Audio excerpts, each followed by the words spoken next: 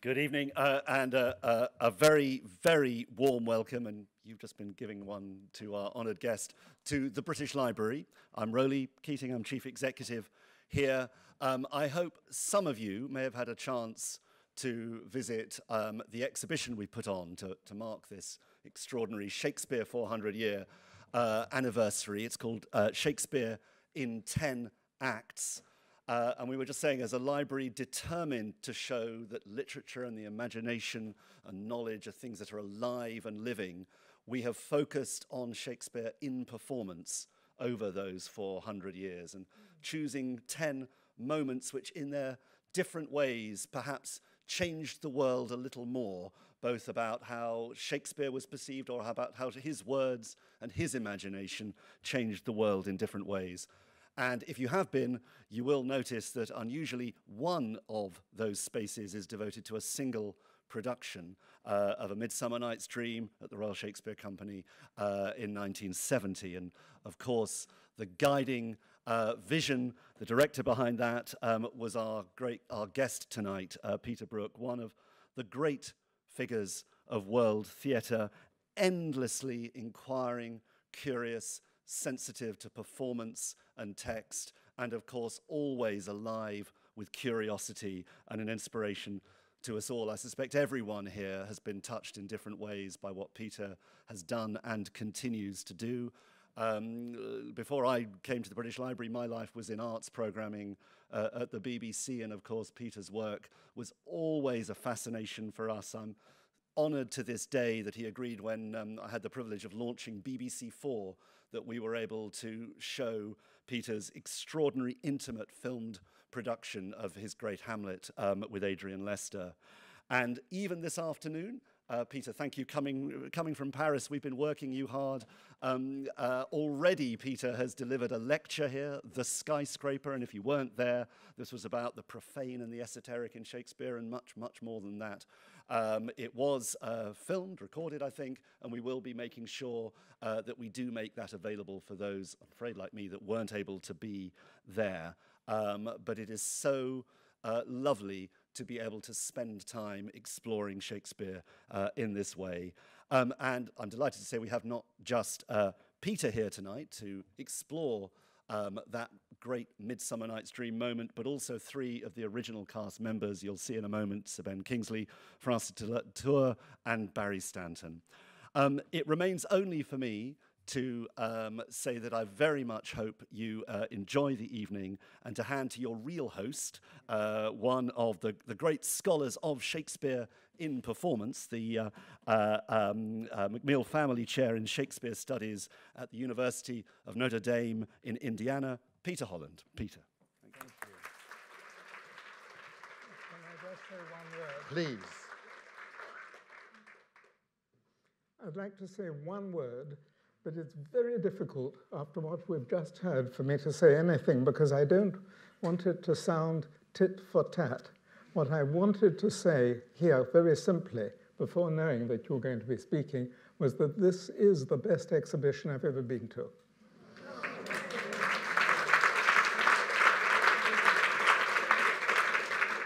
And all praise to Zoe and her team for putting it together. And how. It is impossible to introduce the person who, for me, has, since I saw the first of his productions I saw, King Lear with Paul Scofield on stage at the Aldwych in 1962. I was, of course, pushed in my pushchair. Peter Brook has been the greatest theatre director of our time. So I can't introduce him because what would one say? I want to offer two things by way of introduction. One is a quotation, and the other is a memory. So the quotation is unusually from a theatre review, because theatre reviews come and they go and they vanish. But some theatre reviews deserve to be remembered. And I want to quote from the review by Clive Barnes, the theatre critic of the New York Times, who flew over to England in order to see the first night of A Midsummer Night's Dream at Stratford. And here's part of his review that he published in the New York Times. Once in a while, once in a very rare while, a theatrical production arrives that is going to be talked about as long as there is a theatre, a production, which for good or ill is going to exert a major influence on the contemporary stage. If Peter Brook had done nothing else but this dream, he would have deserved a place in theatre history.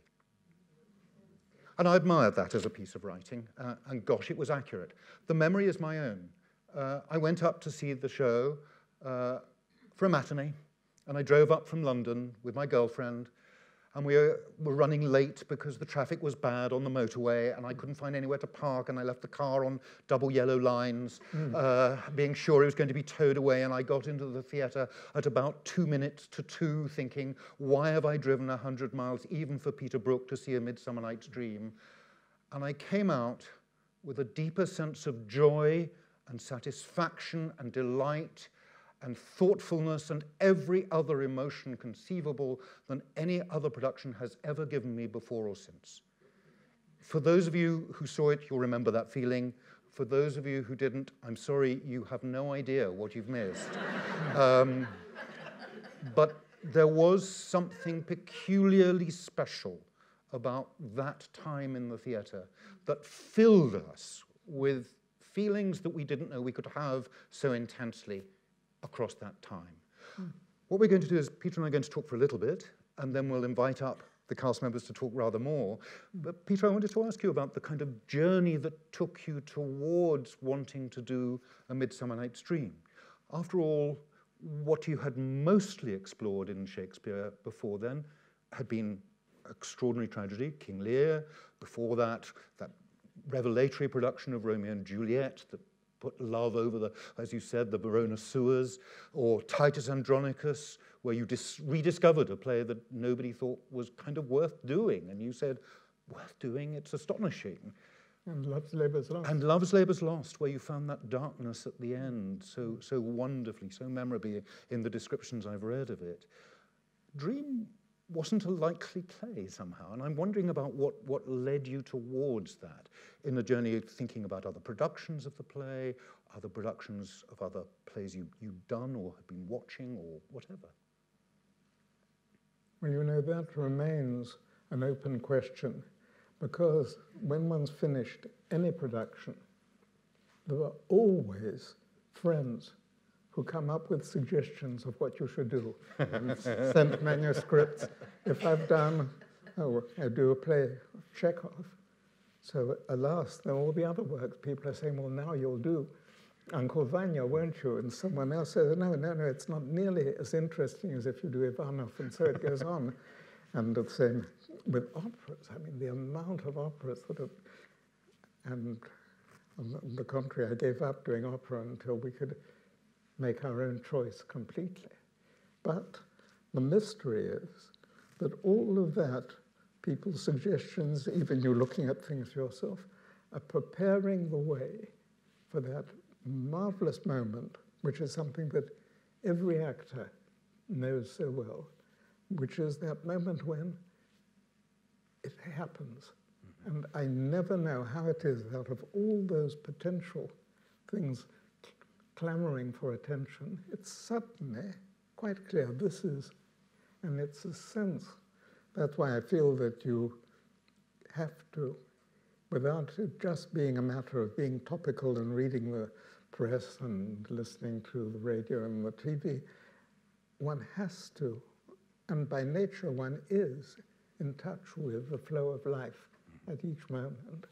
And that's what guides one to feeling, at this moment, this is what should be done. So in a way, one says it's the play that is knocking on the door.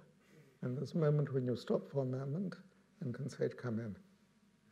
And I think of work you were doing around that time, famously the extraordinary show, we never knew quite how to pronounce it. Was it called Us or US, which was the point? Yeah. A show about opposition to the Vietnam War, which took you in a more strongly, explicitly political direction than I think any of your other work in terms of an immediate politics.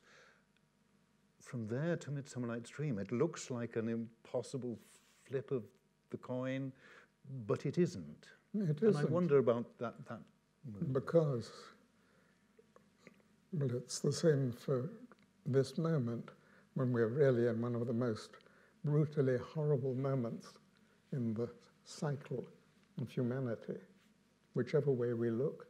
And within it, there's a need for something that goes beyond light entertainment. We need that, but we need something that goes beyond, something that in some way can give us a positive feeling. And that, well, all the work of Shakespeare has that. This particular masterpiece, The Midsummer Night's Dream, is in that direction the richest and the fullest. And it was so obvious after this. We've made in the film Tell Me Lies, and we've been right into the whole Vietnam War. And people would always say, stupidly, do you think that you can stop a war with a play in the theatre, which is so idiotic it's not worth answering? Of course not. But what I can do is for the people who are there, both to live in a new way the intensity of the questions that it puts to us all, and at the same time, not to go out, as you do from the political theatre, more angry than when you come in. That is monstrous. And that is, you know, you're not changing the world, but you are doing a disservice to your little world of the audience.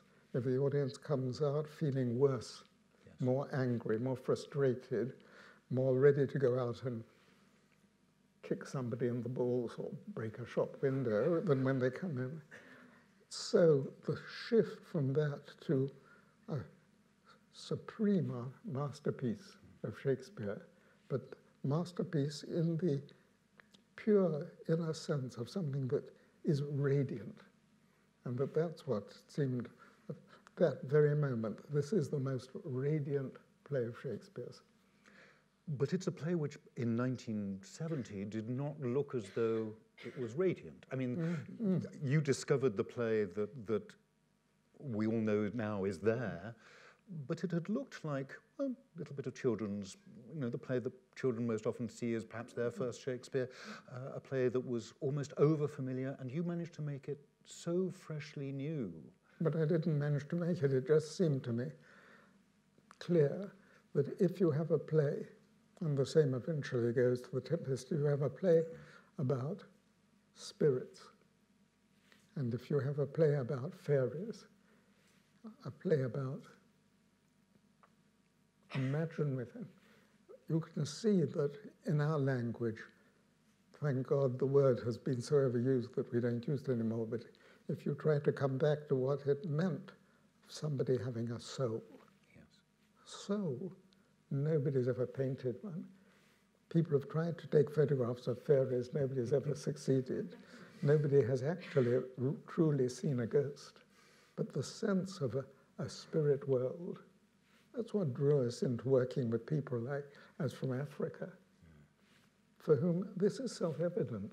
They are brought up, and I think Shakespeare was also, in a world in the country when the presence, the spirit of a tree, the spirit of a flower, were not theoretical questions. It was self-evident.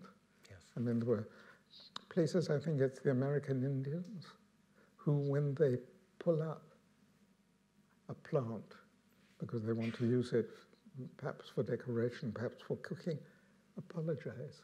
Just say, excuse me. And I mean, this can make us laugh today, but what's behind it is acknowledging the spirit world. And here I'd seen, because it was a legend, you know, Max Reinhardt was a legend for me, and I heard marvelous things about him, including the fact of somebody going into one of his rehearsals and thinking to see this dynamic German director at work, and just found a man sitting just quietly perched on a stool, not saying a word and just watching. And so that touched me more than to know that he had managed to build a real forest with real rabbits. And from what I'd seen, a fairy was a girl from the local ballet school in a little short skirt jumping around. And I thought, I didn't have to put those ideas, well, they just didn't make sense in relation to the fact that this is about a spirit, an invisible world. There had been one earlier production, I think, that treated the play with the same seriousness that you approached it with, the same respect. And that was Harley Granville Barker's. And Granville Barker famously, and there are photographs in the exhibition of the fairies who wore gold leaf and had strange headdresses and were anything but English fairies. And it was as if Granville Barker knew there was something stranger, more powerful there than we had, people before had discovered. But he said something that was remarkably prescient. He said that actually to do Midsummer Night's Dream, all you need is a white box. In 1913, he anticipated what you went on to discover. What led you to, was that already in place in the early stages of thinking about the play, the idea that this was going to be very much an empty space? That was self-evident that one wanted air and space.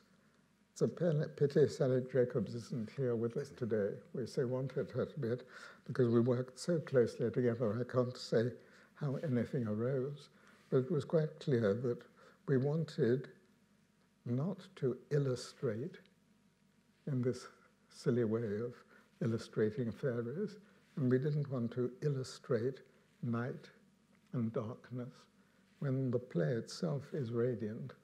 And so I think that we looked for the instrument that could serve it. So we needed doors, and we needed steps, and we needed this possibility of a world from which the spirits look down and can see what fools we mortals are, because they're on the gallery above. And so all that was a practical need, which Sally then found a way of making harmonious. But the whiteness was a way of just saying, not forest, not decor, but let forest be conjured up in the imagination. And it was to have the freedom of the imagination, which is the essence of Shakespeare, because in Shakespeare, I found something that since then I've always found in the different traditional countries with storytellers, that a storyteller, just if he says, and night fell, just that, and everybody, but that's what the story needs. He can then say, into that night suddenly came, and you're off on the story's picking up. So it's in that way, the elimination of illustration was to free the imagination. It sounds like Mies van der Rohe. Less is more. Yes. The more you strip away, the more there is. Oh, yes. And how do you reach the confidence to allow the audience or encourage the audience to find that imagination? Because you're working against the prevailing tendency in theatre at that time. Yeah, but you have to. You have to. I'm going in a moment to ask our three actors to join us, but I want to give the audience a taste of the white box. There's, as many of you know, the production was fully filmed in Japan, but the prints were destroyed. I keep hoping that a bootleg copy will somehow appear later. There are tiny fragments, and our first clip just gives you a taste of that white box, and you'll see entering into it, this tiny sequence, one of the people who's going to join us on stage. Can we run the first clip?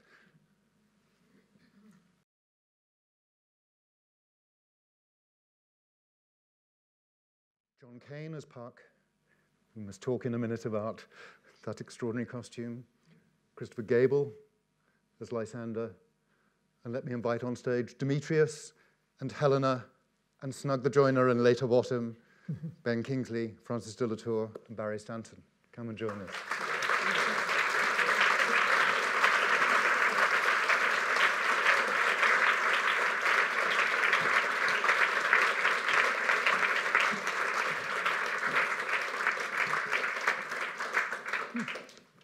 I have to say that every time I see that clip, I wonder at John Cain's confidence that you will not hit one of the stilts as you run onto the stage.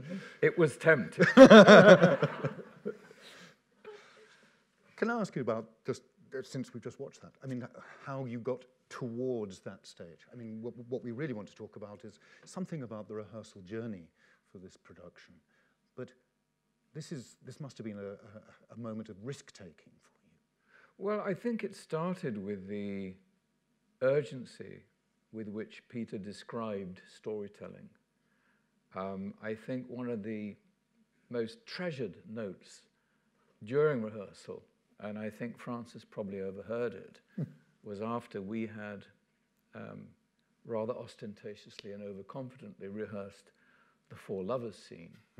And dear Peter came slowly towards me and he put his hand on my shoulder and said, "Dear Ben, that was absolutely suburban."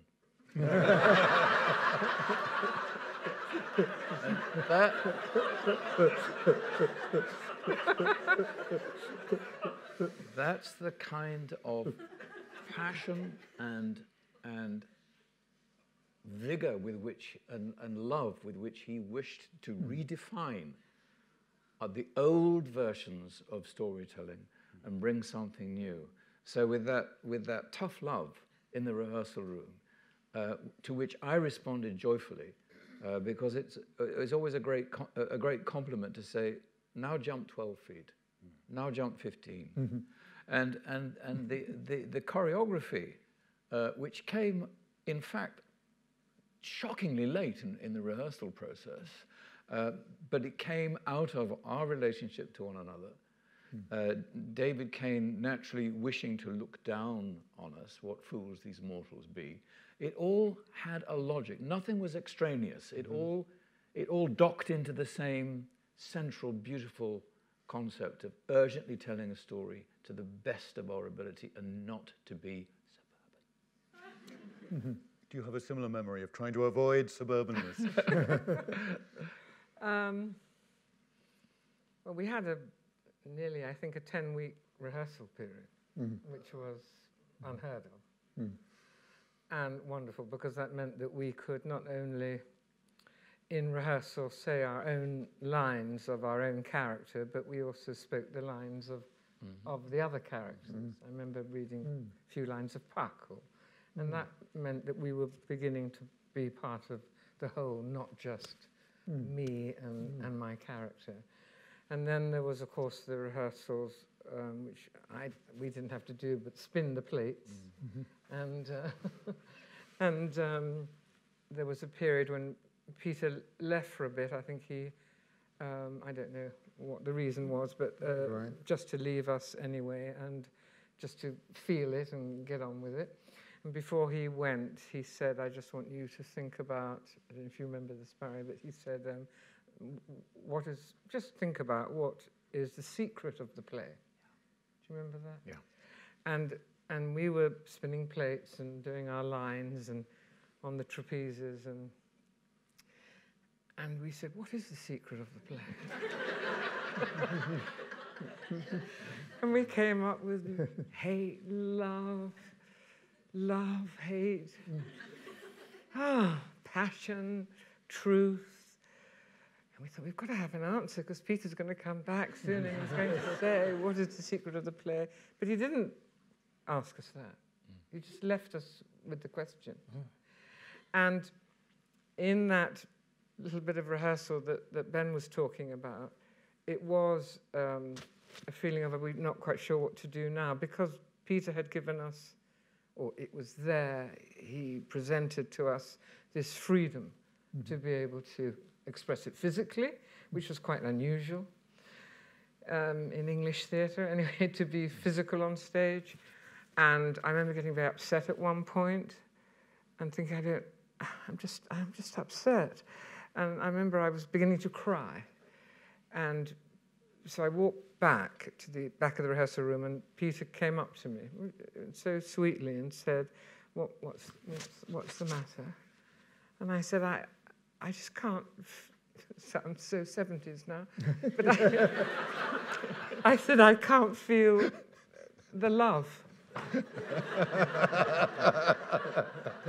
just can't. And Peter said, well, I think you'll find that's exactly what Helena is feeling. So he said, just try whatever it takes to get your man. So we did our scene, and that's when I did a kind of rugger tackle on Ben. And Ben was wonderful because he just went, right, here I am, flat on my back. This actress is on top of me, and we're saying the lines of Shakespeare, having spent weeks being told rightly explained and revealed by Peter that it is in the language that you find everything. So although it was this wonderful contradiction of very physical acting and very clear, trying to be anyway, saying it with the words. We weren't counting rhythms, but we were saying it with the words. I did at one point say to Peter, I don't know how to make rhyming couplets real. Dee-dum, dee-dum, dee-dum. And Peter said, well, isn't it wonderful that your character speaks in rhyming couplets? So when somebody asks you something, you answer in a rhyming couplet. Oh, that's a wonderful talent to have. Anybody asks you something, da-da-da-da-da-da-da-da-da-dum. So, and it was such a wonderful note, because I thought, yes, how happy some or other some can be. Through Athens I am thought as fair as she. One of a memory, anyway. Bit better than that. Barry, I think one of the things that so many people remember of the production was the utter seriousness with which the workers approached their work. It could be death if you failed. It could, presumably. yes. I mean, that's why it was so keen. There was an amazing moment in rehearsal, early on in rehearsal, when the mechanicals, who were the lower class now, were shoved into a room where we were rehearsing, and the door wasn't locked, but it was closed. There was a sink and hundreds of costumes. Come and perform before the Duke and the Duchess, but you must look your best. You must do everything you can. We spent 2 hours in that room, getting more and more nervous, combing our hair over, I had hair then, combing our hair over and over again, and trying to look slick, trying to look like we thought they would be. And then we were shown in to this room, which was horrifying in a way, because it was filled with candles, and they had these extraordinary clothes of feathers and beautiful velvets on, and we were really, really suburban. And we somehow had to get beyond that and become this play. And we were chosen, that we kept saying, we've been chosen, they haven't. The other blokes haven't been, we've been chosen, we're the best. And that's how we did it. And for me, that was one of the greatest moments in that whole thing of shoving you into that room and forcing you to get dressed up and comb your hair. And it worked. But you said a wonderful thing later. You said, very, very good, but I just realized you can't perform comedy in candlelight. And that was a very important thing. So we played the scene with the lights full up. Yes. Very important. And you can't play in candlelight comedy. It doesn't work.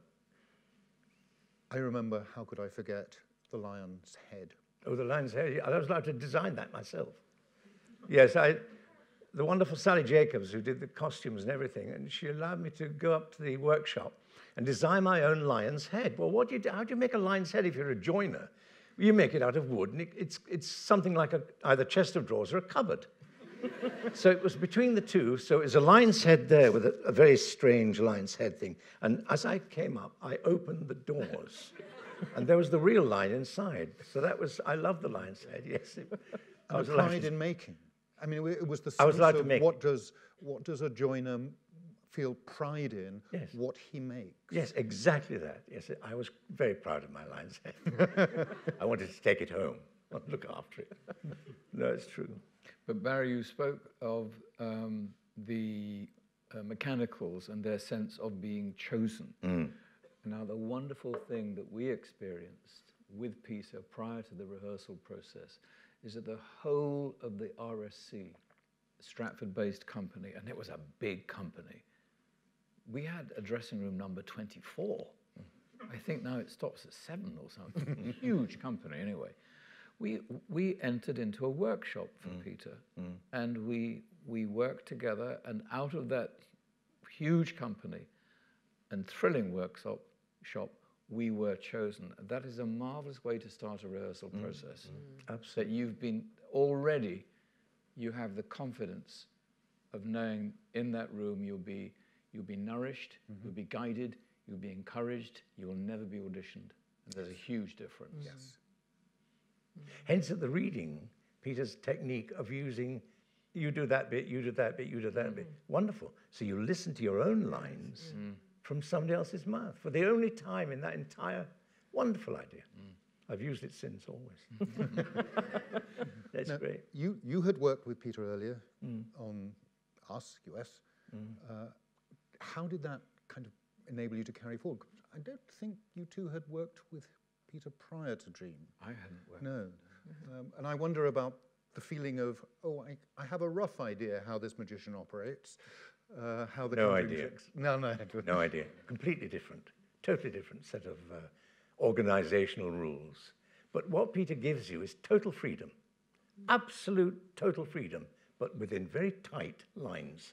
And that's what an actor needs all the time, I think. Yeah, do anything you want, but within the restriction of this. And that's what produces that suction of energy that comes out of you, I think. And it perfectly suits Shakespeare, which is beautifully organized language, which you cannot improvise. No, you can't. You stay within You can't the improvise, iambic you're right, pentameter, yeah. the rhyming couplet. You stay within the beautiful discipline of that language. So you have, and the white box, and you have Peter's fantastic limits and the writer's limits, so that we were held in a way. You don't rattle around in a vacuum, do you? That's not freedom. It's often misunderstood as being freedom, but it is. Just the concentration of the box Yeah. alone. Yeah. Even for the mechanicals in the forest, it was a concentration. Extraordinary. I'd never worked in a white. Had you ever worked in a box like? I mean, apart from a box set, which is boring, but that it is. You're right. It's a funnel, isn't it? A funnel of energy and a funnel of emotion. Wonderful space to walk onto, isn't it? And there behind us is Sally Jacobs' And sketch for it. Peter allowed us, when we weren't on stage, performing our particular roles, to be on the gallery watching. So we all remember every line of the play because it's ingrained. It's in our, it's a cellular memory because we never went back to our dressing room. That was the place to be. No, we didn't. And you wanted to be. Oh yeah, very much. And there is one of those curious kind of wire slinkies that became the trees and could make the forest a dangerous place. I want to pick up that notion of the precision of Shakespeare's language, because one of the things, Peter, that you had experimented with a little just prior to this, as you were moving towards filming King Lear, was asking Ted Hughes to, as it were, translate the play, rewrite the play. And it's always seemed an extraordinary moment, and here is a very great poet confronting the idea of remaking Shakespeare, and yet you both realized this was a false route, or was it a necessary stage? And you were talking so beautifully earlier about going up in the lift and the different floors. Was it a necessary floor to go through to get back to what is exciting about the precision of Shakespeare's language? The whole guideline in filming King Lear was to make something that's not a photographed play, but is actually bringing King Lear through the language of cinema. And the language of cinema is inseparable from the close-up. And in the close-up, you're really so close to the thought process that we thought, is it possible to do this, however well played, with a language so far from what for us is a natural language? However, in the theatre, yes, the actor can make it seem completely natural, but in close-up, will this? So with Ted, we said, let's make the experiment of seeing whether you can paraphrase it as only a great poet, loving Shakespeare as Ted could do, so that imperceptibly that the lines are crystal clear and real, because we were going to film it in a realistic setting. We went and found in the north of Denmark that great wild lunar landscape, which really was like Britain must have been in those hundreds of years earlier. And so we made the experiment, and Ted brought all his talent to it. And then we said, yes, it was worth attempting.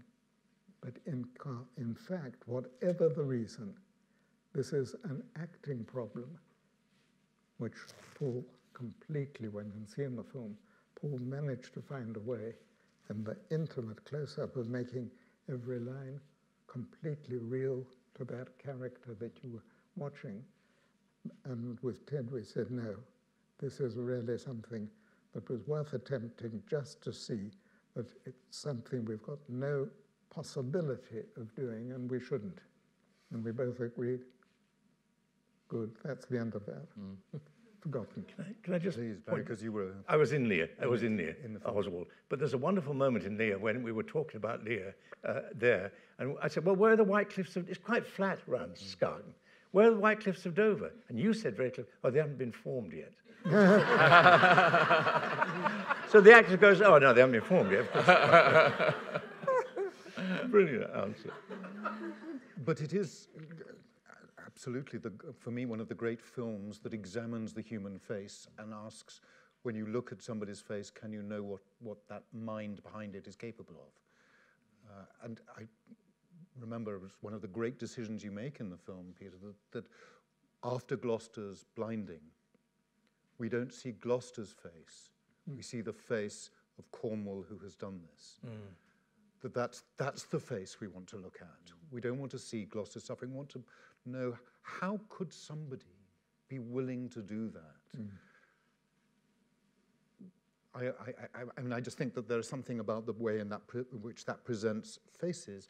And one of the things, and as you mentioned, this way in which this production of Dream presented bodies, and the intense physicality. And it's alien to the English way of doing Shakespeare, to have bodies running around the stage and being athletic in that way and physical and aware of themselves in that way. What was going on in the rehearsal room? I mean, you all turned into athletes. It became inevitable, didn't it, that we hit those targets that are demanded of us when we wish to present something to an audience that is profoundly thrilling and beautiful, and will leave them feeling better, not worse, as Peter said this afternoon. So that another great thing Peter said in the rehearsal room was that this is a good example of how Peter gives his actors great confidence. He told a story about a group of actors with whom he was working, presented with ancient Greek text. And they all studied it and read it phonetically, pronounced it phonetically, and then translated from their hearts and their heads, from the words and the phonetic sounds in their mouths and how it resonated in their bodies, they attempted to translate the text. It was accurate. And Peter said, only actors could do this. It's a wonderful thing to share in the rehearsal room.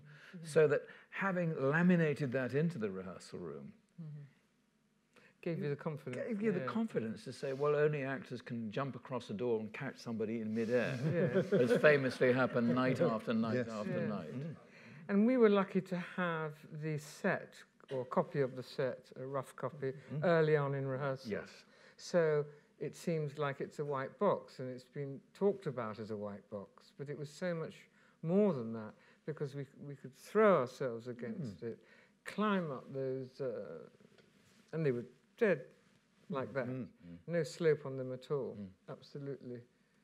And go up and down and on the gallery and back down again, and in those doors and out those doors, which was also wonderful for the brightness of it and the alertness, and obviously when the comedy was required, it was farcical as well to have a door in and out. The doors are wonderful. You know, it's just in the middle of a forest, you have a door. It's just wonderful. Perfect, isn't it? Absolutely perfect.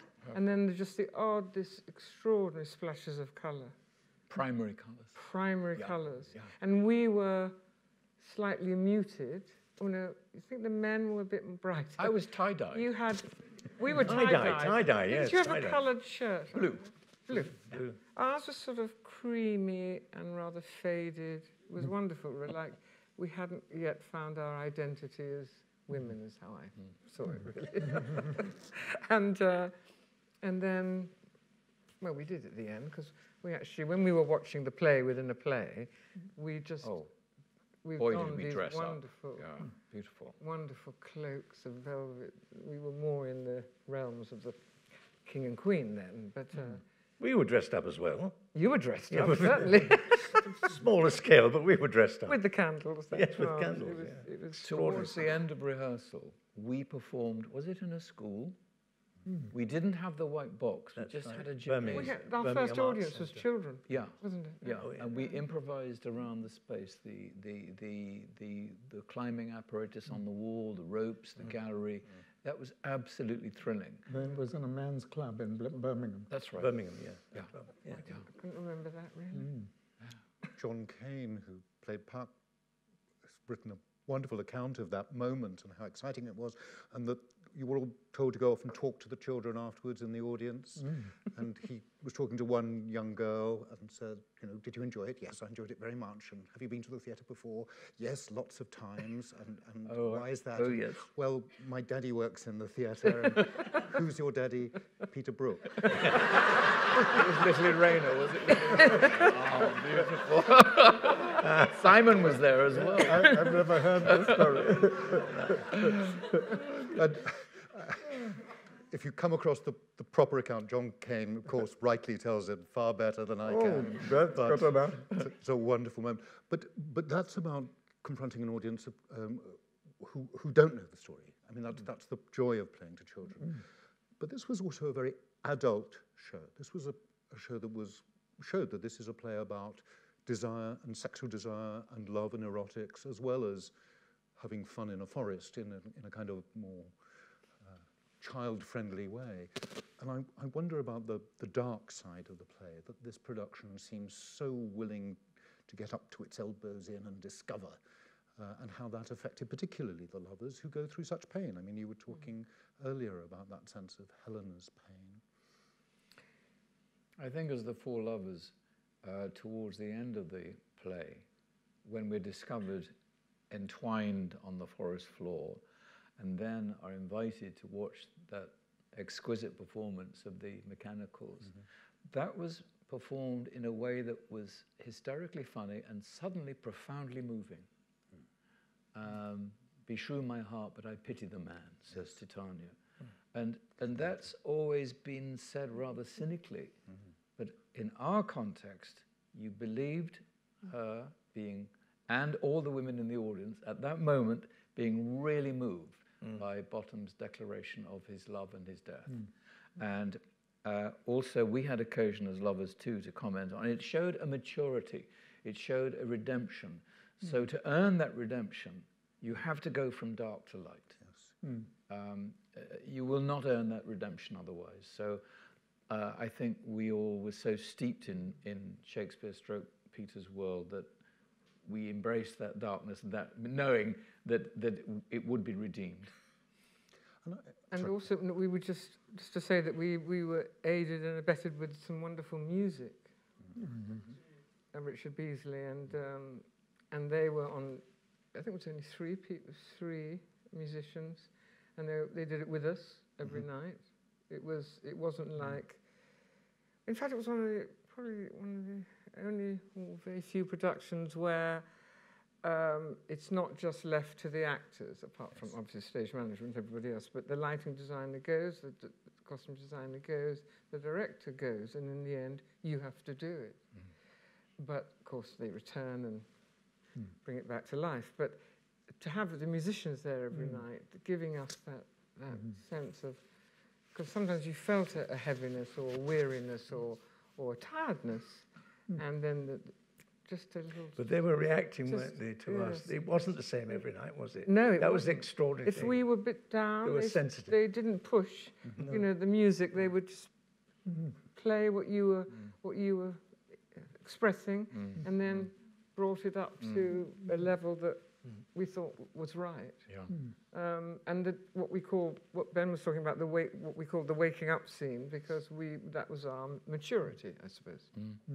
That we'd obviously it's never talked about, but they are, which is why it isn't a children's play really. But they obviously fucked, and whatever happened in that forest, they lost their virginity, or something happened where they found themselves, and it's never quite spoken that Demetrius doesn't love Helena back and is made to love Helena with the drops in the eyes.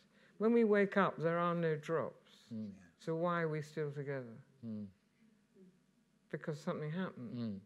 Although we just said, I think it's very few lines, isn't it? That waking up scene. Yes, tiny scene. It's 4 or 5 very lines. small. Like what happened? Is it? And Peter even encouraged us to sing a note if we wanted to. Yes. Just. There was always a tendency, particularly for the lovers, to kind of move into song. I mean, a line might be in the way that the great verse can. It seems suddenly to turn so close to a song that you started singing. Yes.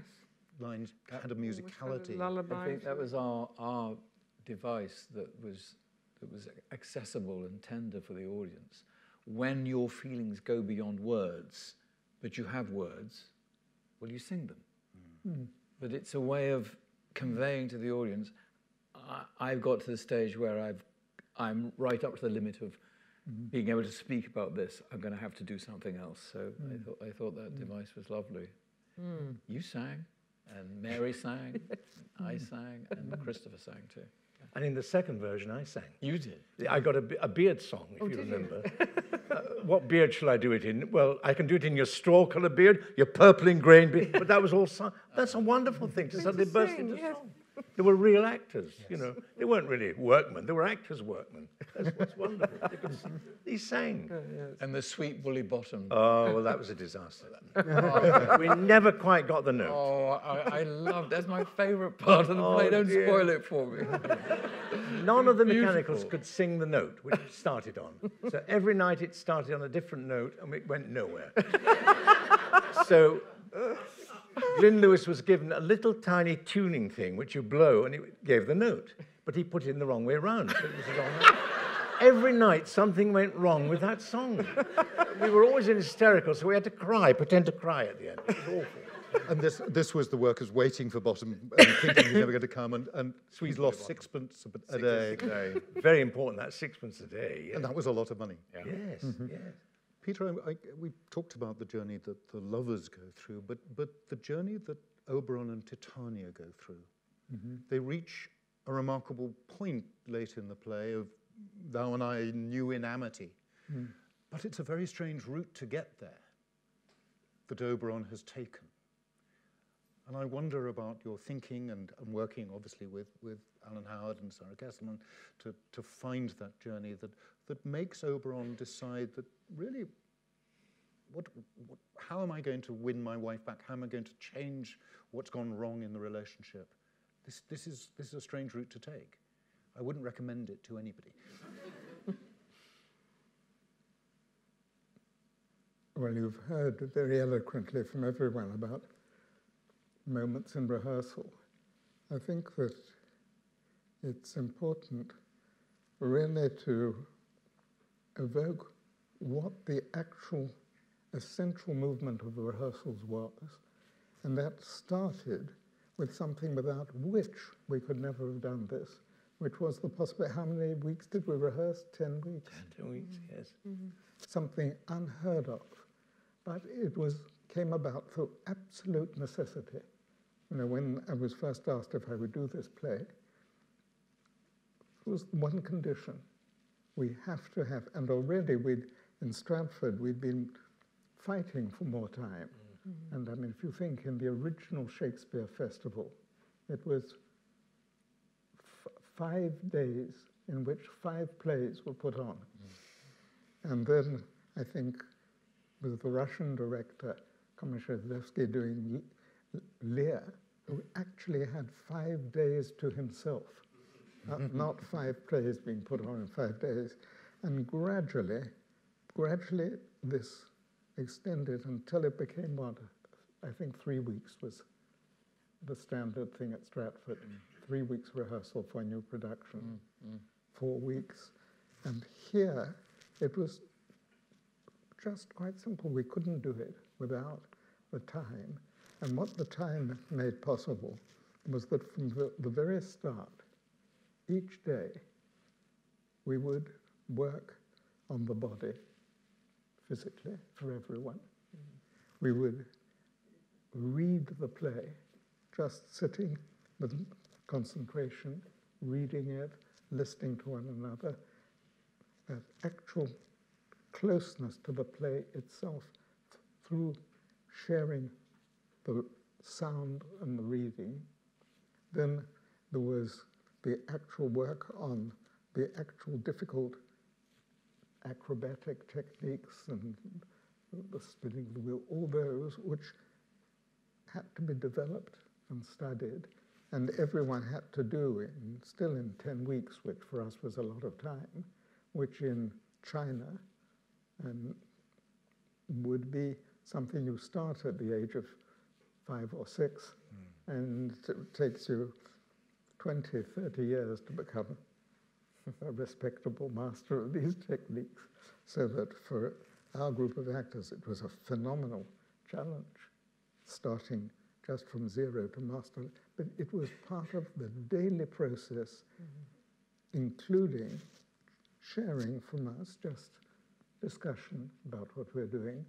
And from that process followed improvisation, taking scenes with no idea of how they were to be so-called staged, but just very freely improvising it with people who had already been prepared themselves individually as a group in these directions all at the same time: the body, the words, the sound, the relations with one another, the freedom. And it was out of that that gradually, I mean, everything, it's very unfair to everyone when the director is praised for things that were discovered just like that in rehearsal. I can't remember how the Hermia throwing herself at the door and being caught, how that arose, but it certainly wasn't something of my coming in and saying, well, I know what we've got to do. No, these things arose. And that is a slow process out of which that absolute necessity which goes on to this day, that you can't go from that and then playing to an audience. There has to be a bridge where there are people that you're sharing the story with and trying to make interest step by step in it, which is starting with the children, then starting with people like this workers' club in Birmingham, and then gradually, you do it until you have the preview, and then you have the first night. And our first night wasn't too good. That I don't remember. No, I remember it very clearly. And Peter Hall taking me by the arm and John Barton and saying, no, it's going to work. And now starting work again and finding a whole new thing. I think the thing that for us was the most important, I don't know if you remember, it was only after that first preview that we saw what was lacking. I think it was John Barton saying to me, you're breaking this into something, such a new direction, that somehow this must be clear from the start. And the first scene, it's a first scene played differently, but you're not taking us into something that makes us sit up and look. And out of that came the idea of starting with the company at the back of the theatre, all rushing with enormous beat of energy from the music, and that great energy of everyone rushing onto the set, clambering up, and only with that could suddenly the focus go onto the first scene. And so to answer, this is a long answer to your question, but it's in that climate, I can't tell you how or when or what, but very naturally, Titania and Oberon, having gone through all the different stages, found their way into the climactic moment you speak of. And one of the decisions you had obviously made very early on, because it's there in terms of the casting, but pretty much unprecedented and now so common, was to cast one actor playing both Theseus and Oberon, and Hippolyta becoming Titania, and a famous moment at the end of the forest scene when they walk up the stage as Titania and Oberon and turn and walk back down as Theseus and Hippolyta, and it wasn't about we need to go off and change costume and we need to do something else and we've got to do this in secret. No, it was just a walk, and a walk up and a walk back. But you made that strong decision. And I wonder about the thinking that says, Theseus, Oberon, I mean, it seems so natural to us now, Hippolyta, Titania, but you uncovered it. Do you remember what led you to that decision? I think it's very simple, but in any play, but Shakespeare more often, but particularly with Midsummer Night's Dream, for all of us, starting point is that we have to trust something invisible called imagination. And without an audience using something that isn't often called upon, and which is vital, which is that something called imagination, one can't.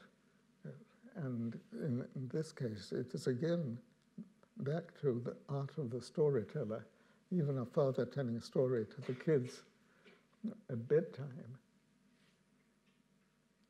You're getting their attention all comes from a playing with that invisible thing called imagination. And that's really what was in play here. That more than ready, and the audience love that. I think you find love you turning just like that from one person into another without having to explain it and justify it by going into the wings and putting on a new one. Just ask someone else and everyone's with it. I think Peter never pretended for a minute, and therefore we didn't, that it wasn't a play. It wasn't a play, but it required all the truth of life. And in Puck's speech at the end, when he said we have no cards up our sleeves, there's no trick here. You know, we're spinning plates, it's a stick and a plate. And there's a white box, and there's costumes, and there's lines. And we hope you enjoyed yourselves. It sounds so simple, but you know, how do you make that into a celebration?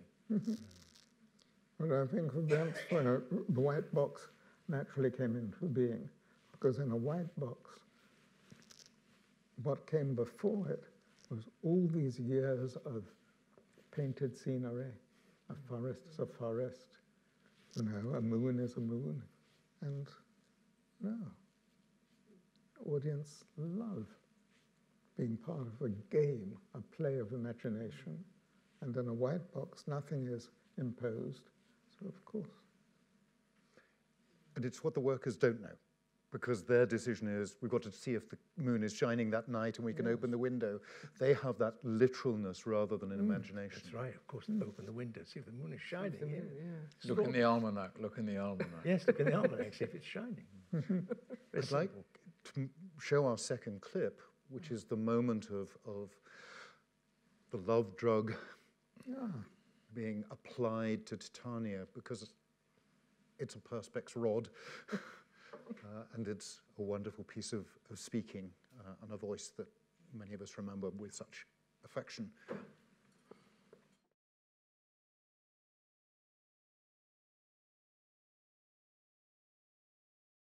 We have.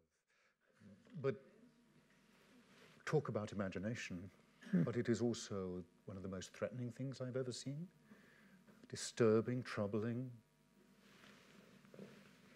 How you get to that spot in which that perspex rod becomes something that applies a dangerous drug.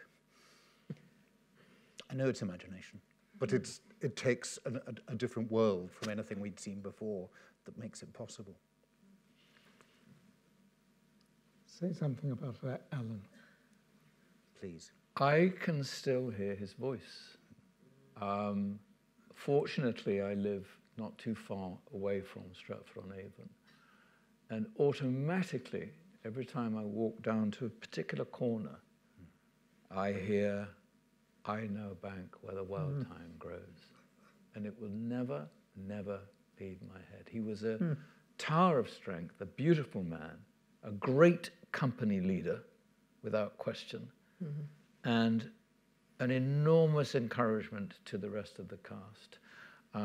It's no coincidence that a few years later in his career he was saying, "Once more into the breach, dear friends, once more," because that was in his DNA, wasn't it? He was a general, absolute general. But that was such a remarkable voice. It is absolutely astonishing. I think he held us all together. Because if we doubted or if we went off the rails, which I'm sure we must have done, in our... But held us together by example. Not by teaching. No, not by lecturing. Just by who he was. We Exactly. always say not That's the lecturing, thing, yes. but just he never criticised us, but he just he was that leader, Yes. and that Oberon, that man, and he just spoke like that every night for 2 years.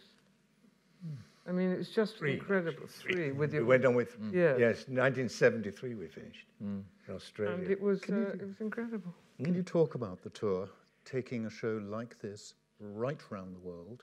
We have, in a wonderful book about the production, we have the kind of packing list of what went into which container and so on to make this show and mobile. skipping countries. You had to put your stuff in one great big basket, but you knew you wouldn't see it until you got to Hungary, because that went somewhere else, and it was quite. But what about Alan on that tour was the solidness of it, and never showed it in any way. A natural leader. It was great. The tour was extraordinary because you got the chance to play it to other people, Japanese people, to German people, which were the best audiences, as I remarked, in the world. The Germans, just phenomenal, because they leant forward and not like the English who sit back. Just so simple. Part of their life. It's theatre. In England, it's just one of those ridiculous things. And I remember on the very opening night in Berlin, Alan Howard said, "Look, we have to control this audience because they're going mad." And I said with Philip, I can't remember his name. Philip Locke, who's He said, "No, we've got them. They're on our side because we're doing the comedy." And he was quite right. So we didn't obey him that time, Alan. No, it was an extraordinary tour. And it was, what was the strength was the play and the production. You know, I've taken tours around the world before. They don't exist like that because the play was important. And in a way, we weren't. Nobody was important in that play. But the play, so you were all, without knowing it, pouring into that play. And it survived and became brilliant. And the filming in Japan was extraordinary. The quality of that, it already got high definition, which is a long time ago. The quality of that filming was extraordinary. And the simplicity again of it. But we went everywhere, Australia, America, everywhere. It's great. You should have come, all of you. Francis was talking earlier about the secret play. But also during rehearsal, if you remember, I'm sure you do, that Peter said, because it was not an easy room to leave. I wanted to sleep in that rehearsal room. I didn't want to leave it. It was very hard to leave that extraordinary world that we were creating. And I remember Peter recommending that when we leave the room and meet the other people in the company, he said, "Don't talk about what we're doing." So that hugely empowered us, because we all had a secret. We were on a secret mission. And I'm sure, I was only part of the first part of the tour, but I'm sure that secret was the volition that pushed it around the world for 3 years. Right, absolutely right. We have secrets. I think it also took on a kind of it was unifying, but it was also very individualistic in one sense, which was actually quite helpful. Is that I think we might have all felt separately that we had the secret. Sure. Because I remember John Kane, and we called him David Kane because he was David then. He said, what do you think the secret is? And he said, do you think it's you? So I said, I think it could be Helena. Yeah. But then if you asked every actor that, they could all say, oh, it's Oprah. Oh, sorry, it's Tanya. Oh, no, it's the... That you actually... You had this incredible unity without necessarily having to be lovers or best friends. You know, the faith and trust you had in each other, because of what we were doing, didn't necessitate that we were husband and wife in it, or whatever form of lovers. That wasn't, which I thought was very interesting, because it showed the power of the trust of what we were doing, really, that we respected each other. And it sounds a bit highfalutin, I don't mean it like that, but I mean, we did respect it because of what we had gone through with Peter, that it was, we were on the right course. And if we stumbled, you just had to look to the other actor and they would step forward, which I thought was very... I always wondered how you and the other cast who took it on after we left, and I think Jenny Stoller is here tonight, and she played Helena after me and went on that tour. And I can't imagine what it was like to take it into another world, into another journey. Because in that way, that this thing of thinking that this plays about oneself, in a way, I was jealous of that, even though it was our decision not to carry on with it for various reasons. But I remember thinking, no, that belongs to us. Helena. But it belonged to Helena. There's a thing that Peter said in rehearsal, which I found one of the most fascinating things he's ever said. Well, no, hang on, give me a chance. It's very good, it's very good, it's very important. He said that whenever you get a play within a play, between the two plays is a secret play. And I thought that was an extraordinary piece of insight. And we spent 3 years looking for that secret play. Yes. You might never find it, but the journey is the most important thing. And do you remember that? Do you remember that, the idea of the play within the play? Between the two plays, there is a secret play.